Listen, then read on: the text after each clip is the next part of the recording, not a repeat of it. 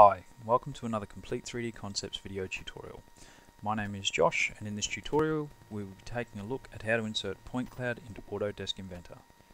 To keep this tutorial short and sweet, we will only cover the insertion process and settings that you will see during this process.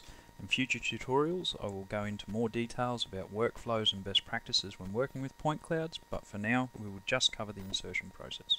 So let's get into it.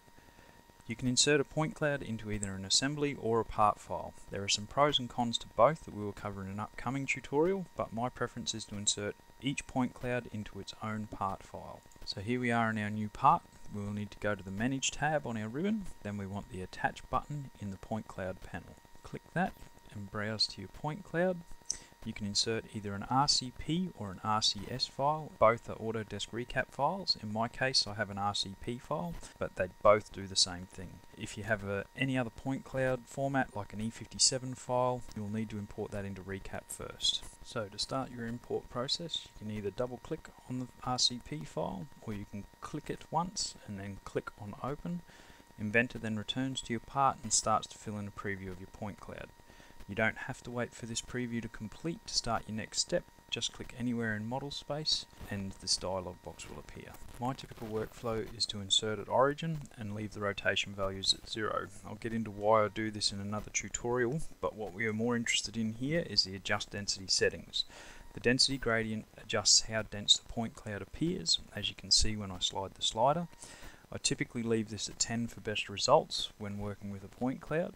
The maximum allowed points will determine how many points Inventor will automatically display for you at any one time. This is saying that there are only 4.2 million points attached in this particular point cloud, but I know that is not correct.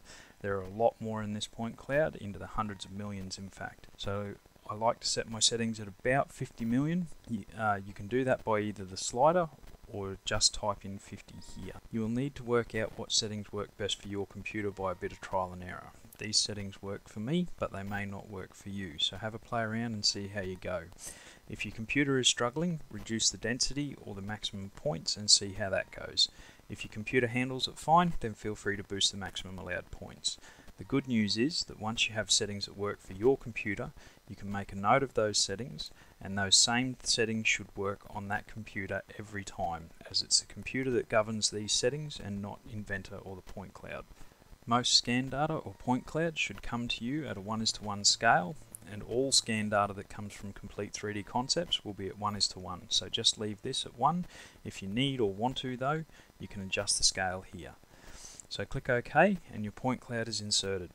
You'll now see a point clouds folder at the top of your feature tree with your point cloud in it.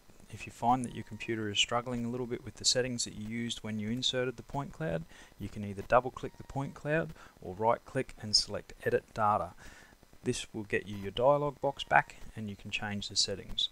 All changes are instant and there shouldn't be a need to close or reopen the part.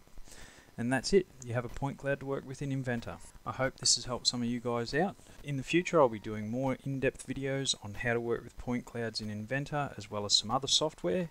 In those I'll be covering things like workflows, best practices and some tips and tricks as well.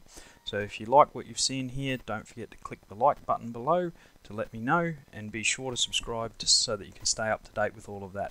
Thanks for watching and catch you next time.